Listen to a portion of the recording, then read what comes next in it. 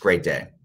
So a year or so ago, several members of the organization were privileged to hear our Proctor Forum speaker at the Basilica of St. Mary of the Immaculate Conception in Norfolk, Virginia, where she addressed the audience about the possible historical significance of a tunnel found under the church during its recent $7 million renovation. There was speculation that the tunnel and the church may have been a way station in the Underground Railroad, helping escaped slaves to find freedom. The potential discovery was particularly poignant because the Basilica of St. Mary is the only predominantly African-American basilica in the United States. Our speaker's remarks were so captivating and enlightening that it was decided to invite her to a Proctor Forum speaker, and she graciously accepted. Our speaker is the Dean of the College of Liberal Arts and a professor of history at Norfolk State University. A noted specialist in African American and Virginia history, she is the author and co-author of Virginia Waterways and the Underground Railroad and in African American history of the Civil War and Hampton Roads, among other works. She also co-edited Voices from Within the Veil, African Americans and the Experience of Democracy, and has contributed articles in numerous journals and books, including In Search of the 20 and Odd, Reclaiming the Humanity of America's First Africans in the Virginia Colony, in Engaging the African Diaspora in K-12 Education, and Laura E. Davis Titus, Feminine Leadership in the Freedom's First Generation, in Women Claiming Freedom, Gender, Race, and Liberty in the Americas. Ladies and gentlemen, it is my great honor to announce that the next words that you're going to hear will be the words from Dr. Cassandra Newby-Alexander. Thank you so much, ma'am.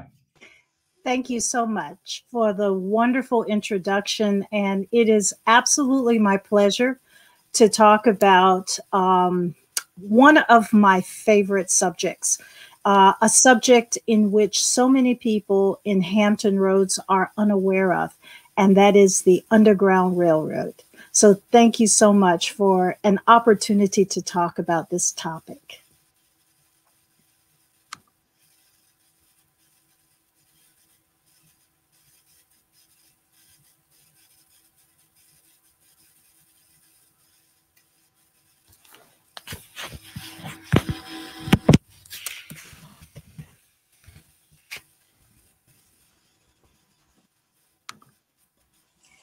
Hello, I'm Cassandra Newby-Alexander, and I'd like to welcome you to my presentation on the Underground Railroad in Hampton Roads and those freedom seekers who sought freedom and liberty through the Underground Railroad. One of the most exciting things is to talk about the Underground Railroad, in part because it is still a work in progress, and I'll tell you a little bit more about that in just a minute. But I want to begin with one of the numerous stories that I've uncovered as I have done work on the Underground Railroad. And one of them is the story of Isaac Foreman, William Davis, and Willis Reddick. Now, these three men escaped in 1853.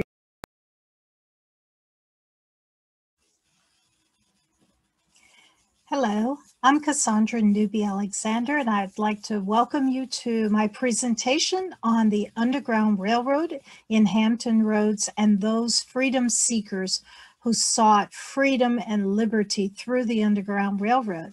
One of the most exciting things is to talk about the Underground Railroad, in part because it is still a work in progress, and I'll tell you a little bit more about that in just a minute. But I want to begin with one of the numerous stories that I've uncovered as I have done work on the Underground Railroad. And one of them is the story of Isaac Foreman, William Davis, and Willis Reddick. Now, these three men escaped in 1853 aboard one of the steamships that frequented the waterways in Hampton Roads. In fact, Norfolk in particular was the center of activities of the Underground Railroad. And that's because hundreds of ships every single year plied the waterways, and they went back and forth from Richmond to Norfolk. And Norfolk, of course, would go to Philadelphia with the steamships. It would also go to Boston. But there were also hundreds and hundreds of schooners that went back and forth, not only to those locations, but especially to New Bedford, Massachusetts, as well as to Delaware. And so this was the hub of so much maritime industry. And in fact, for those who may not know, Norfolk was designated by King Charles of England in 1680 to be the port of Virginia. And that's why so much maritime activity happened here, both in terms of the domestic slave trade, with the majority of people in Virginia leaving from the Norfolk port and going to Charleston and to New Orleans to be sold as property to other people. But it was also the primary departure point for people headed to points north, seeking freedom, both in this country and northern cities like Philadelphia, New Bedford, Boston, Syracuse, and other places, but also going to Canada, whether it was to Halifax, Nova Scotia, in that area, or whether it was to the Ontario province, especially to the big city, Toronto, which was, of course, the capital for even in that time period that we're talking about. And that's any time between 1830 and 1860. But back to this story. So I wanted to read you an excerpt from a section in William Still's book on the Underground Railroad. And William Still, I'll tell you about him a little bit. I'll tell you a little bit more about him shortly. But William Still was a station master on the Underground Railroad, and he was in Philadelphia. And what he wrote was the following. These passengers, meaning Isaac Foreman, William Davis, and Willis Reddick, all arrived together, concealed per steamship City of Richmond, December 1853. Isaac Foreman, the youngest of the party, 23 years of age and a dark mulatto, would be considered by a Southerner capable of judging as very likely. He fled from a widow by the name of Mrs. Sanders. He stated that he had a wife living in Richmond and that she was confined the morning he took the Underground Railroad. Of course, he could not see her. The privilege of living in Richmond with his wife had been denied him. Thus, fearing to render her unhappy, he was obliged to conceal from her his intention to escape. Now, we know that the three men left aboard a steamship, the City of Richmond, that looked very similar to this ship, the steamship Augusta. And I wanted to show you this picture so that you had an idea of what the steamship looked like. Now, of course, a steamship meant it was fueled by either wood or coal. And so there was a huge boiler room, and above that boiler room was a compartment that was usually used to put anybody who was escaping in that compartment. Often it was a what we call a conductor, or someone who simply worked as an agent with the Underground Railroad. Now, on the City of Richmond, there was a young man by the name of John Minkins. He was a free black from Norfolk, and he reportedly helped hundreds of people throughout this region of not only Hampton Roads, but as far north as Richmond, leave aboard that particular steamship. And eventually he became a schooner captain, continuing his activities, helping freedom seekers find freedom in the North. So it was this kind of steamship on which the three men escaped. Now the question is, who were these men and why did they escape? Well, I told you a little bit in this excerpt about Isaac Foreman, but let me tell you a little bit more. So Isaac Foreman actually worked aboard the Augusta, and this steamship went back and forth between Norfolk and Richmond. And then, of course, it would go to Philadelphia. And so it wasn't unusual for these steamships to actually hire out enslaved men to work aboard the ships. In fact, in the South, most of the industries hired out people who were enslaved to work in that industry, whether it was hotels, taverns, along the docks as loaders and unloaders, seamen aboard ships, those who helped to ferry people back and forth between the trains and the ships and the hotels and all of that, ferries. African Americans were a part of and integrated fully into the industries in the South. And of course, in Richmond, where you had the Tredegar Ironworks factory, or anywhere else where you had sawmills, tobacco factories, and so forth, African Americans worked in those industries. Tredegar Ironworks factory actually owned close to 100 enslaved people. And so it was not unusual to see African Americans aboard these ships working. And so what this did was it created a security issue for Virginia. In fact, there were a number of lawmakers who began to articulate their high level of concern by the 1850s, when it seems that the Underground Railroad network was helping hundreds and hundreds of people escape, which meant that millions of dollars was being lost to the slaveholders throughout the Commonwealth of Virginia. And so in the case of Isaac Foreman, he was going back and forth between Richmond and Norfolk. And that's how he met his wife. She also was enslaved. And so it was with the consent of his owner, or the ship's captain, and her owner, as to how much he would see his wife. And so what he did was he contacted one of the stewards, John Minkins, who was also working on a similar ship, and he told him he wanted to escape. And part of the reason was because he did not want to see either his wife or any future children be sold into slavery. He could not fathom being able to live with that. And he thought it would be easier to escape. But once he reached to Philadelphia first, meeting William Still, and then ended up going up to Toronto along with the other two men, he found that he couldn't live without his wife. In fact, I wanted to read you just a little bit of a letter that he wrote to his wife. And it was William Still who actually got the letters to his wife. And that's because there was this incredible network that was there.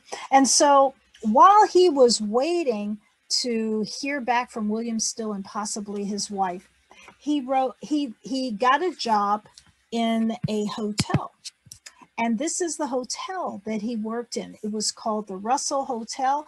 It was one of the most famous, popular hotels in Toronto. So he was right in the mix of the main operations in Toronto.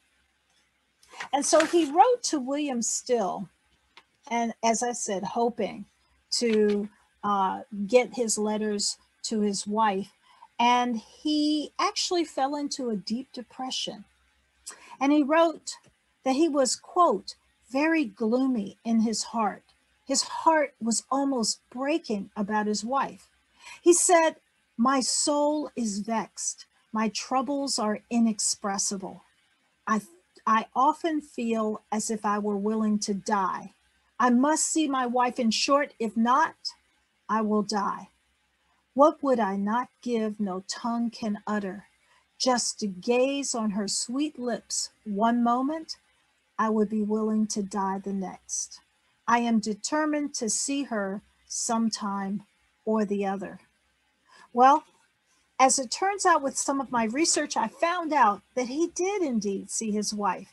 In fact, his letters got to her, and he had to wait a little bit because she did actually get pregnant, or she was pregnant when he left. It doesn't seem as if the child survived, but she was able to get to Canada, and they had additional children.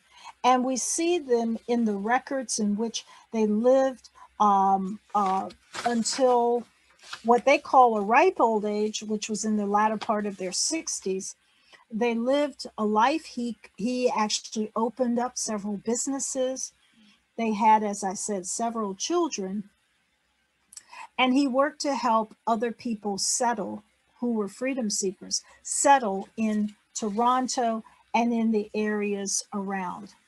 Now, the other men, I mentioned William, and I also mentioned Willis. They also tried to get their wives out because both of them were about to be sold into slavery, and that seems to be what motivated those two people. They thought, if I escaped myself, then I could, from my vantage point, being free, or at least living as a free person, I could perhaps exert some influence to get my family out.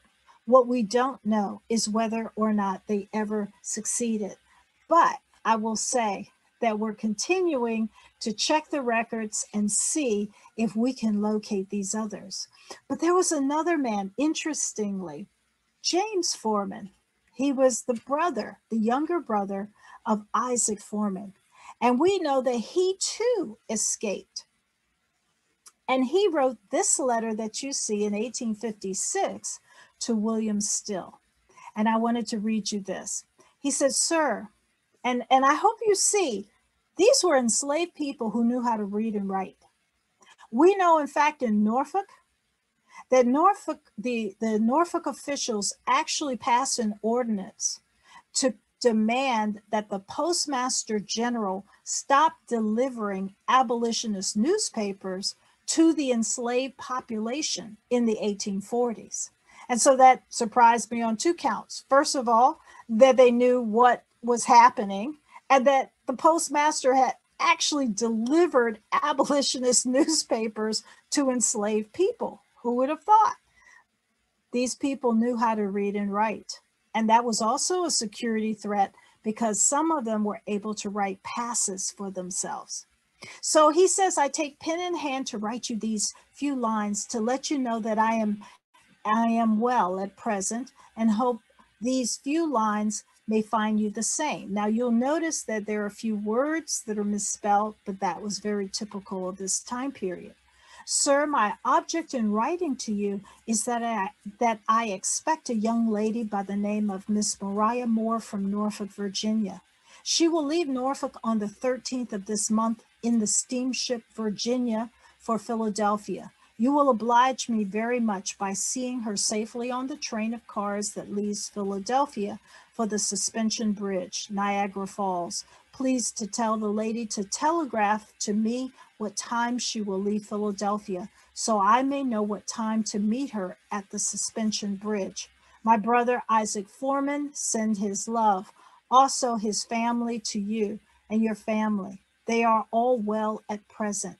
Please to give my respects to Mr. Harry Londe, also Miss Margaret Cunningham, no more at present." Now, of course, we found out that these last two people that he's referencing, Mr. Harry Londe, is really Mr. Henry Lundy, and Miss Margaret Cunningham was Miss Ogilvy. And of course, it was Mary Ogilvy who became Mary Levesque. And both of those individuals were members of St. Patrick's Church, Catholic Church in Norfolk, that later would become St. Mary's Basilica. And I'll tell you a little bit about that in just a minute. Anyway, he says, "When you telegraph to me, direct to the International Hotel in Niagara Falls, New York." Well, what we know is that Maria was transported all the way to Niagara. And just like in a movie, the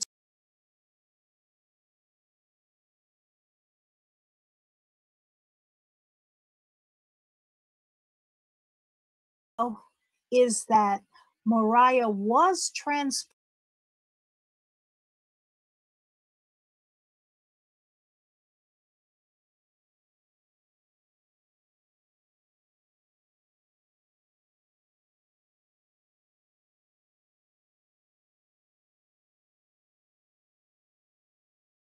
a week later. The two were married in an Anglican church in Canada. And of course, that's where they lived the rest of their lives. And so these stories are powerful. They are telling about the people who lived and died, the people who risked everything for freedom. And so I wanted to kind of tell you a little bit to get you thinking about these individuals. In fact, one of those who escaped said that slavery was designed to break hearts and to tear out the soul. So, what was the motivation for people leaving? Of course, the whole point was they were enslaved. But what motivated them to risk their lives? Because if they were caught, they might not be sold, but their family members might be sold or beaten or even killed. This fear of separation from family through sale or inheritance was a powerful motivator, and many thought that they could be in a position to leave if they got away themselves and they were able to use their connections to help get their family out. In fact, many of you have probably heard about Henry Brown, known as Henry Box Brown. He was a man who lived in Richmond, and he hired out his own time, which allowed him to slowly raise enough money, and he sought to purchase the freedom of his wife, who was owned by someone else. And he raised enough money, negotiated with the owner as to what he would take in exchange for her freedom. And when he gave him the money and he said, okay, so where are her free papers? The owner said, what money? You didn't pay me any money. And so the owner swindled him out of his money. And then he worked very, very hard to raise more money. And instead of going directly to the owner, he went to an attorney, hoping that the attorney would proctor the sale. And then the attorney stole his money from him. He was in the process of raising money a third time when his wife's owner sold her away. And Henry Brown, in his account, tells a story of how he held the hand of his wife as she was led off in a coffle gang and boarded a ship. And he held her hand until they drove him away with whips. He was so despondent that he thought about killing himself for months. And finally, he contacted a white carpenter who constructed a box for him based on his specifications. And then he contacted a person who was involved in the Underground Railroad and arranged to have this box sealed and sent to the abolitionists led by William Still in Philadelphia. And he carried with him a few instruments and a cup of water so that he could survive, because of course the box could not have any holes in it. It couldn't have any way for somebody to look into that box to see that there was a human being in it. And he put in big bold letters, "This side up," with arrows pointing up. Well, he got in the box, they nailed him in, and he had an instrument to bore tiny air holes for himself. Why? Because he could suffocate after 2 days in this box. Of course, halfway through the journey, the box was moved to another ship and turned upside down. And so for the rest of the journey, he was for close to 24 hours upside down. When the ship reached Philadelphia and the abolitionists came to get the box, they did not open it up on the docks for two reasons. The first one is if they opened the box with all the potential slave catchers around, that person would have been caught. Secondly, because they had opened boxes like that previously, some of the people died. They either starved to death or were without air or something else happened. And so they didn't want people to see that. And there's one picture that you see, and the Library of Congress owns that picture of supposedly Henry Box Brown jumping out of the box, and you see some people gathered around the box. Well, the artist who did this rendering didn't know what William Still looked like and didn't know what Henry Brown looked like. And the only people he knew, or the only Black person he knew, because it was a white artist, was Frederick Douglass. And so you have this image of variations of Frederick Douglass, both as a person jumping out of the box and a person looking at supposedly Henry Brown jumping out of the box.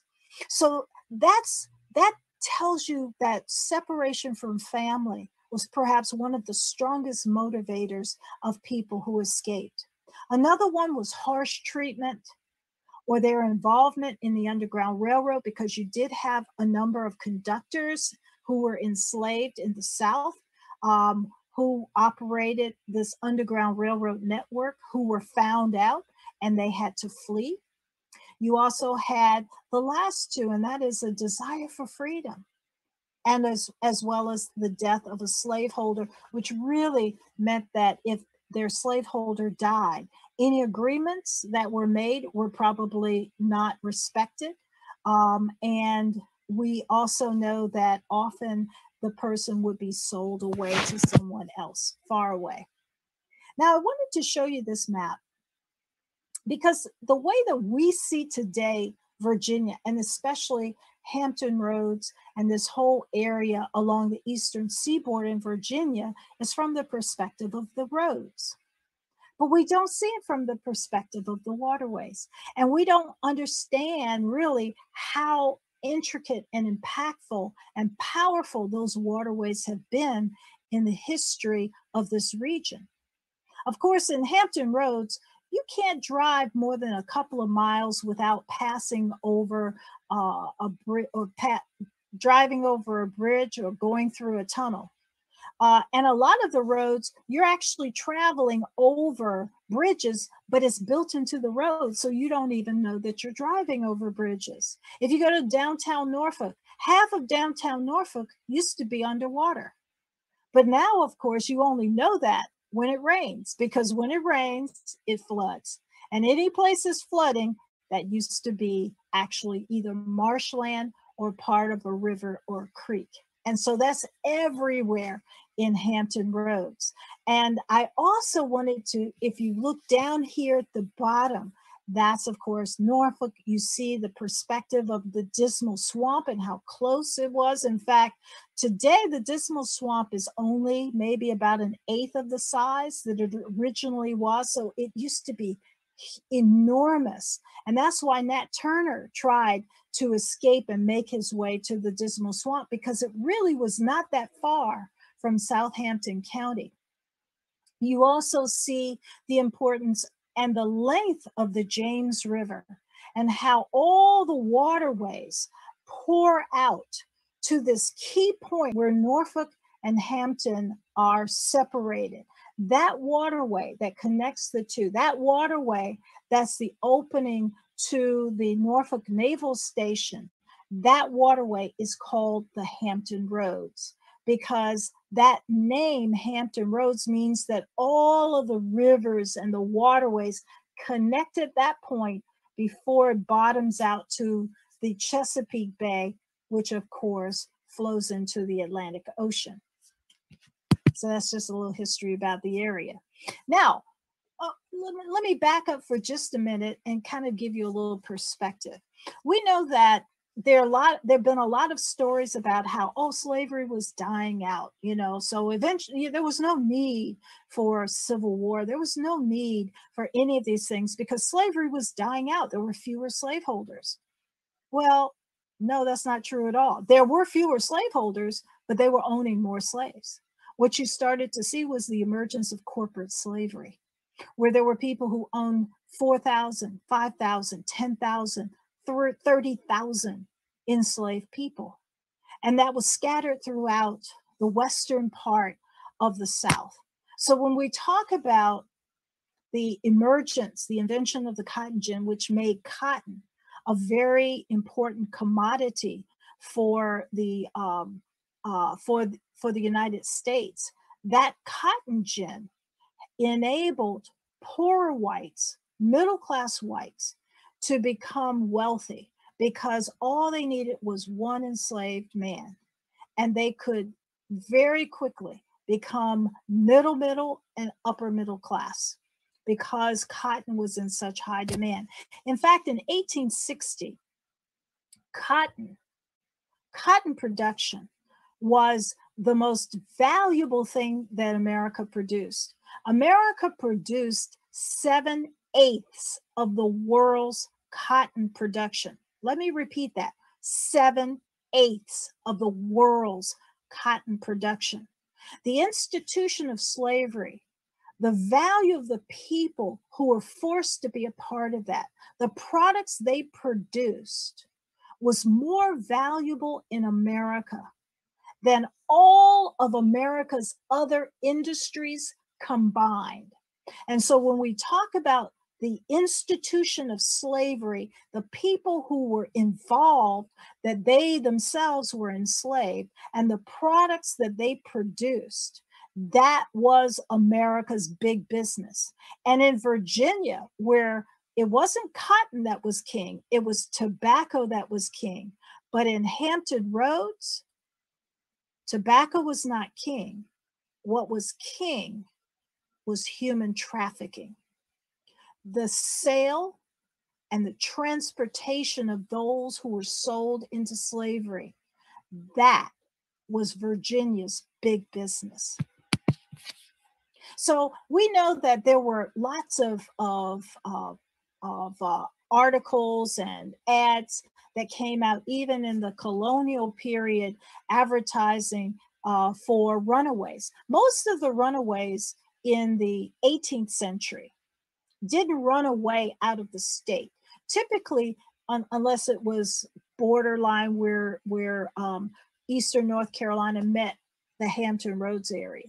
But other than that, most people just simply tried to run away to cities or to larger towns. And so you saw a lot of ads saying that people were running away to Norfolk, or people were running away to Richmond, or they were running away to Williamsburg because they could disappear in a more cosmopolitan environment. And in Norfolk, of course, you also had a lot of what they call blackjacks. And these were seamen. These were men who worked, African-American men who worked aboard ships. Some of them were simply men of African descent because they worked aboard ships that were British ships, that were ships from one of the West Indian islands, Jamaica, Barbados, coming from Cuba. So they worked aboard these ships. And so some of these individuals, men especially, who escaped, tried to escape and get a job as a seaman aboard one of these vessels. And that's why they were running away. But of course, by the time we got into the 19th century, so the 1800s, that's when many people started moving out of the area and started going northward. And this was especially because a lot of the northern states began to pass laws eliminating slavery in their territories. So let's look at the concentrations of Blacks. And this will be a very telling story because it really shows how the Black population who were enslaved were concentrated in our area and along this eastern seaboard, that waterway system that I told you about. But they were expanding westward as well, and they were expanding southward. So we see all the way, especially from Maryland, Virginia, North Carolina, South Carolina, and northern Georgia, there were concentrations along the eastern seaboard. In Virginia in particular, you see where those concentrations were. So you see, for example, right there at the fall line where those little triangles are located, that's the beginning of the mountain range, the Appalachian mountain range that runs all the way along the East Coast. We call in Virginia that mountain range the Blue Ridge Mountains. In New York, they call it the Poconos. In the Carolinas, they call it the Great Smokies, but it's the same chain of mountains. And of course, on the West Coast, they have the Rockies. So all of the fall line, they were the big producers of tobacco. We would see moving towards the waterways going east, there were areas that really were huge tobacco producers. Chesterfield, Dinwiddie, that area, and of course, Essex, Caroline, especially, Spotsylvania, but that area, Hanover, they were key tobacco empires. By the time you got to Southampton County, you started to see a little less tobacco production, some cotton production. But Norfolk didn't have any of that. So why was there a concentration? It was because of the maritime industry. The same thing is true of Gloucester. It wasn't because of any production. It was because of the maritime industry. That's why you had concentrations there. All right, so 1830 census. Look at how things have changed from 1790 to 1830. You not only see the population of Africans and African Americans really expanding throughout the South, but you see a lessening of the population of enslaved African Americans in the North. And that's because those northern states were passing laws eliminating slavery. And of course, where you see this concentration in the New Orleans area, right there at the Mississippi River. A lot of people were being transported to Charleston on the East Coast, and of course to New Orleans, right there on the Gulf Coast. But I want you to keep something in mind. Look at Virginia. That population density of African Americans did not change, even though the majority of people being sent to the lower South were coming from Virginia. And so their population density had reached a point such that even though there were thousands who were being sold in the domestic slave trade, they were being replaced by thousands who were being born. And we would continue to see this all the way, of course, to East Texas. That's where you had the huge cotton plantations, and that helped to funnel millions of dollars into Texas. And if you know anything about American history and about the Texas annexation in 1850, this is why. It is because cotton production and the enslavement of African Americans was something that was highly desired by the officials in this country. And they wanted that territory, and they wanted the products that would come from having that territory a part of the United States. But you know, we also had problems because a lot of people were escaping and they were going north. And even in the 1830s, free Blacks were the object of a lot of kidnapping. In fact, if you ever saw the film 12 Years a Slave or read the book 12 Years a Slave, Solomon Northup was a free Black from New York who was lured to Washington, D.C. He was drugged, and he woke up in a slave jail with all of his clothes removed and replaced with the clothing, like prison clothing of slaves. All the slaves wore a certain type of clothing. It was a certain color so that people could identify them wherever they were. They were America's prisoners, forever prisoners.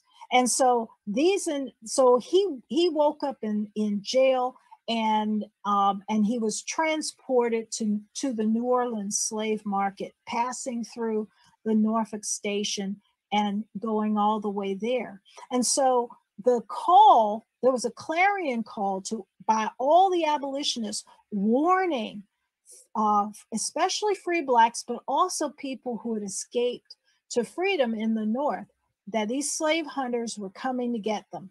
And that's because of this new Fugitive Slave Act that was passed in 1850 that created a special court that would try these cases of those accused of being runaway slaves. The problem was that if you were Black, you could not testify on your own behalf. You were denied that right because you were not really regarded as a citizen.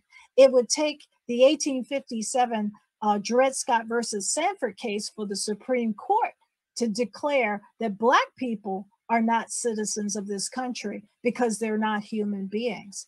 And that case had to be, or that decision had to be reversed with an amendment called the 14th Amendment, which granted citizenship. Actually, it restored citizenship to Black people in this country. And so the 1850 Fugitive Slave Act also created the special court. Now, presumably because it was more paperwork involved, if you found a person guilty of being a fugitive slave, the judge was paid $10. But if he found that the person was not a fugitive slave, he was paid $5. And so this differential in pay resulted in abolitionists galvanizing themselves to ensure that people would not be identified as fugitive slaves. And you had actually a lot of states, especially Massachusetts, pass laws saying they were not going to cooperate with the Fugitive Slave Act of 1850. Now, I wanted to just go back to Norfolk and show you this ad. And of course, it shows this, you know, how every week in the newspaper, you have these steamships. They tell you where they're leaving, what time they're leaving, what day they're leaving, and where they're going. And so we can trace and compare the accounts that William Still was giving with this schedule. And it helps us to understand at least those who are leaving aboard the steamships. But you had many others who were leaving aboard schooners. And to just kind of give you some perspective, Higgins Wharf down at the bottom is where the steamships were docked. And Higgins Wharf is pretty much where the baseball stadium is located in Norfolk. So it's right off of Waterside Drive. It's actually on the older street called Water Street. Market Square, that's where Waterside is, and Main Street. And that's the area, that was the center also of the Black community. The Norfolk Ferry Dock, that's the same place that the ferry docks today. So if you go to Waterside and you want to go over to Portsmouth, that's the ferry. That's exactly where the ferry docked. And on the other side of Portsmouth on High Street and North Street, that's also where the ferry docked in Portsmouth. And so a lot of people who escaped through the Dismal Swamp and made their way to Portsmouth got aboard the ferry that was manned in some cases entirely by enslaved Black men, made their way over to Norfolk and got aboard one of the ships and escaped. We also know that Scott's and Tanner's Creek, so a lot of people actually got aboard schooners that were arranged for them and escaped there.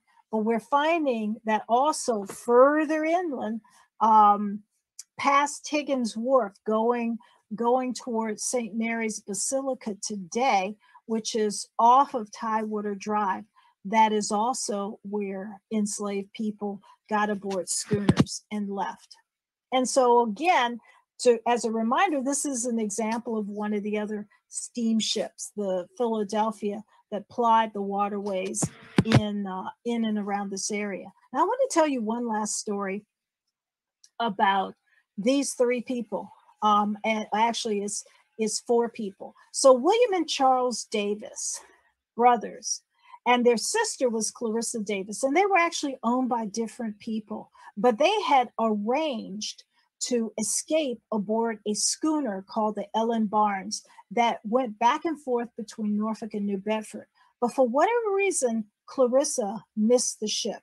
Her two brothers left reluctantly without her in 1854, and she made it over to Norfolk and got together with two individuals, William Bagnall, who was a white man who worked as a conductor, and John Minkins, who was a steward aboard the City of Richmond, to help her to escape.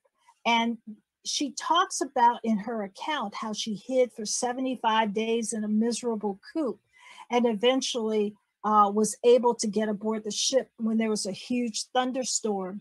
And the two men that I mentioned helped to dress her as a man and got her aboard the ship. And she escaped and made her way to New Bedford. And that's where she lay. That's where she remained. She and her brothers were members of the Colored Methodist Church in Portsmouth, a church that later became known as Emmanuel AME Church. And that church was actually known as a magnet for people who wanted their freedom. And many people actually escaped from slavery who were members of that church. Another man who was a member of that church, he and his wife, Robert Irving. Robert later adopted the alias of Sheridan Ford, and he lived in Portsmouth. He and his father worked at the Portsmouth Navy Hospital. He worked in construction. And we know where he probably lived, on Dinwiddie Street with his owner. He was hired out. This is where he was hired out, he and his father. This is a picture of what the Naval Hospital looked like in the 1850s. He knew his future wife, Julia Ann. They married in 1845. The person who married them was her owner, John Hodges. And John Hodges actually performed the wedding ceremony in his house and allowed the two to live in the basement of his house. And that's where they had their marriage supper. That's where they had their 3 kids. But according to the accounts, the general and his wife worked Sheridan Ford's wife horribly. And he complained bitterly about her treatment. We know that Sheridan Ford had 2 very good friends, Charles Bracy, who was a free black, and David Johnson, who was enslaved, who kept him up and informed with everything. And this is a picture of the house in which they lived. And if you look at the bottom floor, that was the basement in which they lived. It's a private residence today. Well, Julia and Robert would have 3 children, 3 boys, Robert Jr., George, and Frank. Later on, Robert and George would move up to New York City, and they would eventually die. Frank stayed in Portsmouth and lived long enough to be reunited with his father. But let me tell you what happened. So in 1854, in November, his owner, Robert's owner, was about to sell him. He heard about it and he escaped. And he tried to secure the freedom of his wife and 3 children. But John Hodges, her owner, had heard about him escaping, and he took Julia and the 3 children and locked them up in one of the slave jails in Norfolk. And Robert tried desperately for 2 months to try to get them out. But pretty soon he knew he was going to be found out, and he got aboard the steamship with the help of John Minkins and went up to Philadelphia and made contact with William Still, and then went to New Bedford, where numerous other Portsmouth natives were living under the guise of free people, and they all adopted aliases. Clarissa Davis was now known as Mary Armstead. Robert Irvin was now known as Sheridan Ford. But the 1855 yellow fever epidemic hit, and John Hodges died, and his descendants sold Julia and the 3 children to a relative in Goldsboro, North Carolina. And unfortunately, that of course resulted in him not knowing, and Sheridan Ford not knowing what happened to his children. He tried desperately to find his wife and children. Eventually, he gave up in 1863 and he married Clarissa Davis. 2 years later, he got word that his wife and 3 children were safe and had returned to Portsmouth, but it was too late. He was already married, and he and his new wife had 2 children. And of course, she, thinking she would never see her husband again, remarried as well. Well, Sheridan Ford visited Portsmouth twice after freedom, after the end of the Civil War. The second time he visited, it was in 1895. And he gave his son, he had done so well. He owned 2 houses. He had $1,200 in the bank, which is like almost $100,000 today. He owned several businesses. And he gave each of his children a very expensive gold watch. And he told Frank, his son, take this. This is nothing common, meaning this is very expensive. But this is an indication that you will be one of my heirs when I die. And then he turned and he said to his son, son, I can't come here anymore. It's too painful. And then he turns to his first wife, Julia, and he says to her, it's too painful when I look at you and my children and I realize the life that I lost, I can't come here. He said, had I not been forced to leave, we would have celebrated our 50th wedding anniversary this year. He left forever, going back to New Bedford, and 2 years later, he died. And so after he died, and after Clarissa Davis died, Frank didn't hear anything about his inheritance. And so his 2 half-siblings refused to share the inheritance. And fortunately for us, he filed a lawsuit in Massachusetts and claimed he was one of the heirs to his father's estate. But the Massachusetts court ruled that because Massachusetts did not recognize slavery, then the marriage was not valid, and therefore he was not an heir. But this case gave us all of this information that I just gave you about Sheridan Ford and Julia Ann and Frank and Clarissa Davis. Otherwise, I would not have known that particular heartrending but very important story. And so historians love to find out more information. These are the 2 people that Clarissa Davis, now known as Mary, and Sheridan Ford had, Leonard and Margaret. This is an image that gives you an idea of what Norfolk looked like in 1885. And so you can project back 30 years and know that this is pretty much what it looked like at that time, minus some of the telephone wiring and so forth. But in this time period, this is what the wharves looked like. They were dirty, they were filthy, they were filled with all kinds of products. That's the site. So today, that's not what it looks like. Today, you see this wonderful baseball stadium and you see the train station. But at that time, it was a very busy water wharf. But I wanted to tell you about this particular woman. She was part of a group of people who were contacted by those who are living in John Hodges' house today. They tracked down the descendants of Frank Irving and had an opportunity to bring them to Portsmouth, to host them in their home, and to have them visit Emmanuel AME Church, that same church that her ancestors worshiped in. And of course, this was their first time to learn about this incredible story of their ancestors.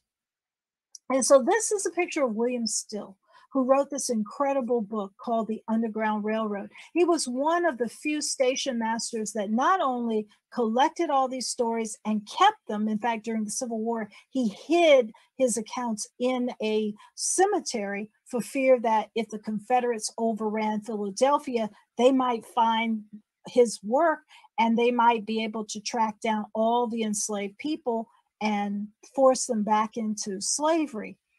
But he wrote all these accounts because one day when he was interviewing people who had come through his station, there was a young man who came from where his parents were from. He was actually born in a free state, but his parents had been enslaved and they escaped. And he found out that this young man was older than he was. And as he talked and talked and talked, he found out that this was his long lost brother who had been sold away just before his parents escaped. And they had been looking and looking and looking for him. And he realized that he had to do the same thing for other people that he was able to do for himself. And that is, through his writings, he was hoping that people would reconnect. In the case of Sheridan Ford's family, it took almost 200 years for them to reconnect. But in the case of some of the other families, they reconnected shortly after the end of slavery. And of course, his account tells us that there were 763 freedom seekers who passed through his station between 1852 and 1859. And that was an incredible story to really learn about all these accounts. And so just looking at his account, these aren't all the people who escaped. This is just a slither of the people who escaped. We know that 102 out of that 285 that he talks about, 102 came from Norfolk. Half that number came from Richmond, and then fewer Petersburg, et cetera, et cetera. So Norfolk really was the hub just in looking at this account. Now, there were people who escaped on smaller ships like this skiff. And in fact, one of the people, Robert Emerson, was the brother of Jeffrey Wilson, who wrote this important column in the Portsmouth Star called The Colored Notes. Jeffrey Wilson looks, if you look at a picture of him, he looks just like his owner. It looks like father and son, which from basically my research says that's a high probability it was. Robert Emerson eventually made it up to Toronto, Canada. And after the Civil War, he came back to this country, but he did not come back to Portsmouth. He ended up going to San Francisco, and he got a job with William Hearst, working on the newspaper in San Francisco. And Jeffrey Wilson actually has some pictures showing him visiting his brother around the end of the 19th century. There were other people that I found who continued to live in Canada, such as Isabella Pugh and Stepney Swan, but they all escaped aboard this tiny little ship. And we also know that there were efforts to find enslaved people. And if you go to downtown Norfolk and you go to Waterside, you will see the picture on a marker. And that event actually happened on that site. Alfred Fountain was a captain who built a secret compartment aboard his schooner, and he was able to secret 22 enslaved people away, even though there were accounts that he was involved with the Underground Railroad. And we know that there were night watchmen, there were constables who were constantly working as slave catchers. And so some of the people successfully escaped, but others were actually captured. And of course, I mentioned that the Dismal Swamp was an important route for a lot of people. Now, there were a handful of people who actually stayed inside the swamp, while the majority of people simply used it as a way to hide as they made their way slowly to the Norfolk Harbor via Portsmouth. And if you're interested, please visit the Dismal Swamp to learn a lot more about these freedom seekers, as well as about the Maroons and the Maroon camps that are in the swamp that Dan Sayers, who's an archaeologist, has actually found at least 20 different Maroon communities within the swamps. Well, when they got to the north, there were many places. Many of you have perhaps heard about all the white abolitionists who helped. But the reality is actually the opposite, that the majority of people who worked secretly to help escaped slaves, these freedom seekers, were free Blacks in the North. And these free Black communities in Philadelphia and in Chester County in Pennsylvania and in New York and Boston and New Bedford, these were the people who helped to give aid and comfort and security and protection to these enslaved people. Many of the white abolitionists risked their lives. Many of them raised money to help, but it was within the Black community that these individuals found protection. And so I wanted you to see where New Bedford and where Boston was, relative to each other. And of course, the easy way to connect these two was through the waterways. And New Bedford actually became the enslaved person's haven, because the people in New Bedford were kind of different.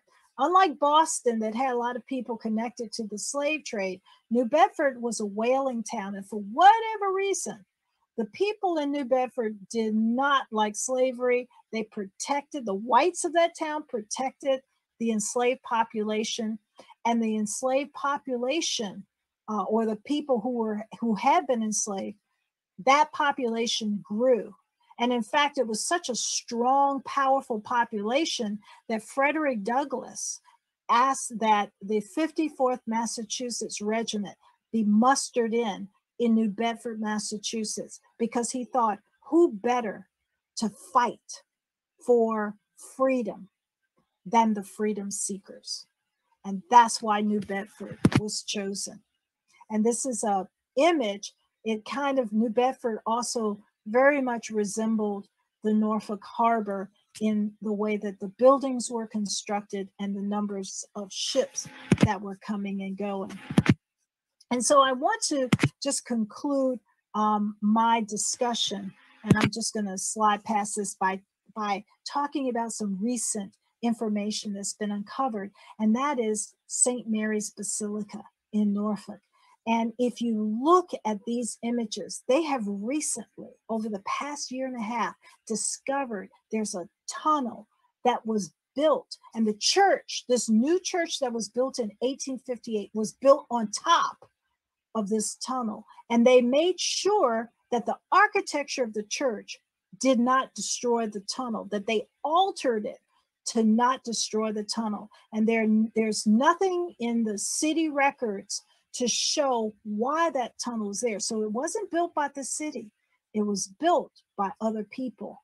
And we have found that those other people were connected to Haiti, because St. Patrick's Church and then St. Mary's was primarily filled with people who had left from Haiti during the Haitian Revolution in the 1790s. And many of them began arriving in Norfolk in 1792. And that included a woman by the name of Mary Ogilvie, who later married a man also from Haiti. Although Mary only her father was from Haiti, her mother was from Virginia. Her mother was a free Black, so was her father. But Mary married a man who came from Haiti. And she was the one who actually got the plans for the USS Merrimack, which became the CSS Virginia, the first ironclad ship. And she got those plans all the way to Washington, D.C., and to Gideon Welles, who's the Secretary of the Navy, to prove that the Confederates were indeed constructing an ironclad vessel. And this is what helped to speed up the production of the USS Monitor. And of course, we know that the famous ironclad battle happened right there at the Hampton Roads in 1862. Well, Mary purchased a young man from Haiti named Mark de Morty for $350. And she kept him almost the age of 21 as a slave. Now, what's interesting is that there's no evidence that she held him officially, I mean, officially, yes, as a slave, but he was actually allowed considerable freedom. You have to understand, Virginia passed a law in the early 1800s that said if you were recently freed, that you had a year to get out of the state. And if you didn't, you would become a slave again. So it appears that she held him long enough so that he could be his own man. Well, during the time he was a teenager, he began to work with a man named Henry Lundy. Henry Lundy was a free Black who helped hundreds of people escape from slavery. And so it appears that De Morty, connected to the church, was working arm in arm with Lundy to help hundreds of people escape. And it appears that that tunnel was an important device that they used to help people escape. And here's a picture of De Morty, who ended up having to flee Norfolk because he was associated with helping people escape, and ended up being an important part of the abolitionist community in Boston. And so I want to conclude by inviting you to read my book, which is really only a brief account of some of these amazing stories of people who fled through the Underground Railroad with their hearts wrapped around the idea of securing freedom, not only for themselves, but their families. Thank you so much for taking the time to listen to my story. Thank you.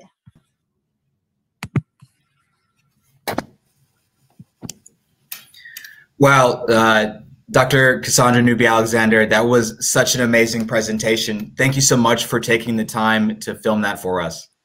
Thank you so much.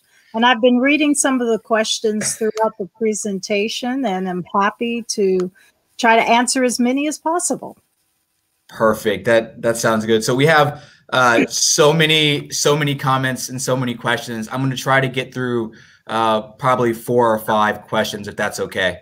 That's fine. Perfect. So the first question that we have is from Terrence Anderson, and he says, of all the northern cities where escaping slaves fled, what made New Bedford, Massachusetts so attractive? And could she please elaborate on Norfolk's white residents who were against slavery and who assisted slaves in their escape? So really a 2-part question for you, Dr. Newby-Alexander. All right. So, you know, the question about New Bedford is a question that I've actually grappled with myself. Why is it that the whites in New Bedford were very different than a lot of other places, and seemingly hated anybody trying to come in and take the people who were there, especially African Americans, out and return them to the South as slaves? Part of it, I think, is that some of the people in New Bedford actually came from the Cape Verdean Islands, and some of them were of Portuguese descent, intermingled with Africans.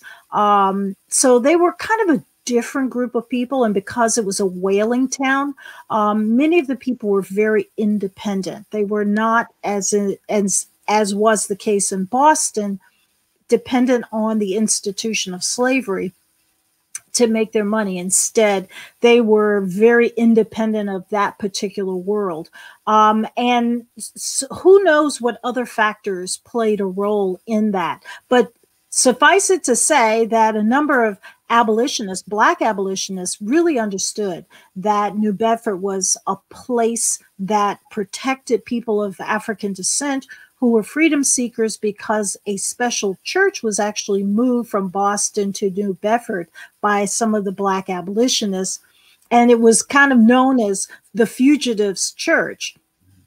And that church helped to really be a magnet for other people to resettle within that community. And in fact, there were a few slaveholders who sent slave catchers up to New Bedford, and they complained bitterly about how the white New Bedfordians, if that's a word, tried to protect the enslaved people by ringing the church bells whenever these slave catchers came. Now, of course, they denied that particular accusation, but who knows? They may have actually done that. But that was the perception, not only by African Americans, but also by whites, that New Bedford was this very safe place in which the officials and the community protected itself and protected the people who were there. Now, as to the other question, there were always whites who, in small numbers, I really want to emphasize that, very small numbers of whites who hated slavery as well. And if you were in the South, you especially could not open your mouth to say that you hated slavery, because you were seen as a threat. And the legislature in places like Virginia passed laws that would make it a mandatory 10-year sentence if you were caught or accused of and found guilty of helping enslaved people escape. And it came with a 10-year prison sentence, which was the same as a death sentence, because nobody survived 10 years in the Virginia penitentiary. And so there were some, in fact, we see some people in the records listed as inmates in the prison, whites as well as free blacks, who were helping enslaved people escape. They were at least accused and convicted of helping them escape. Many of them were skilled artisans, carpenters and brick masons and so forth. But some, like William Bagnall, were actually prominent in the community. And each of them had a different, perhaps personal reason for helping. Some, it was just fueled by money, because of course they were going to get paid. A lot of ship captains, for example, charged anywhere from $25 to $100. If you can imagine, that's thousands of dollars today.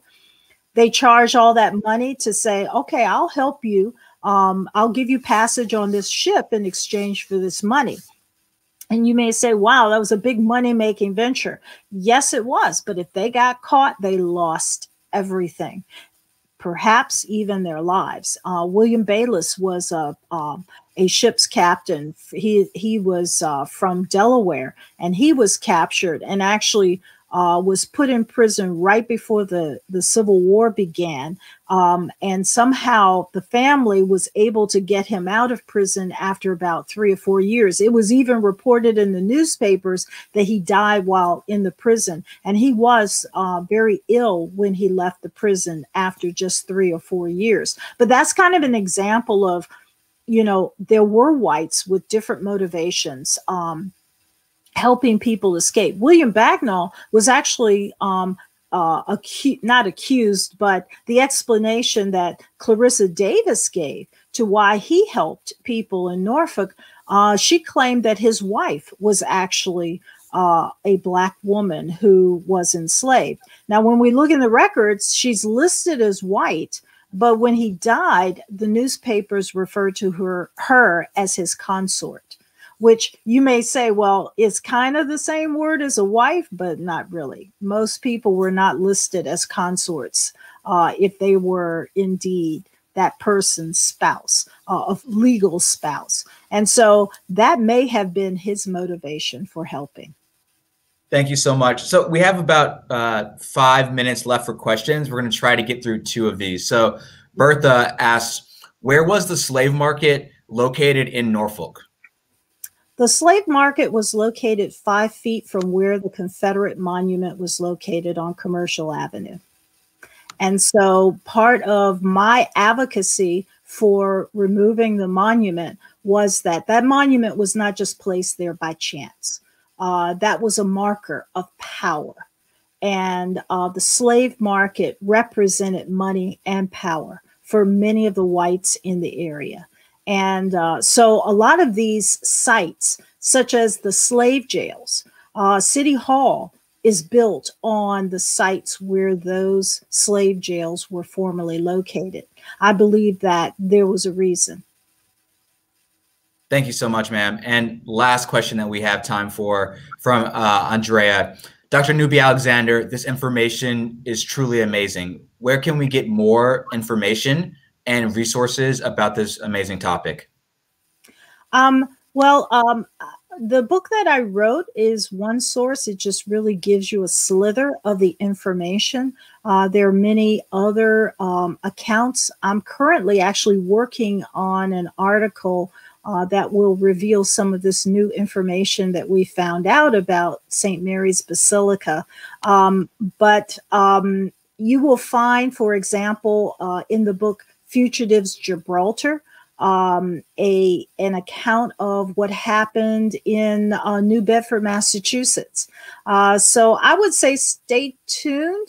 There are many other books coming out that actually talk about the maritime industry. There's one coming out next year or later on this year that's published by the University of Massachusetts, in which I talk about the Underground Railroad here, but they're talking about all of the maritime industries along the eastern seaboard that involve the Underground Railroad. Well, thank you so much, ma'am. And so Dr. Newby-Alexander, thank you very much for that enlightening and interesting presentation. I know that our audience got a lot out of it, and hopefully it will spur your additional research on the part of many of the students that are currently listening. As a token of our appreciation for your time and talents, the Hampton Roads Committee of 200+ men will donate $500 to Norfolk State University's College of Liberal Arts. So thank you so much.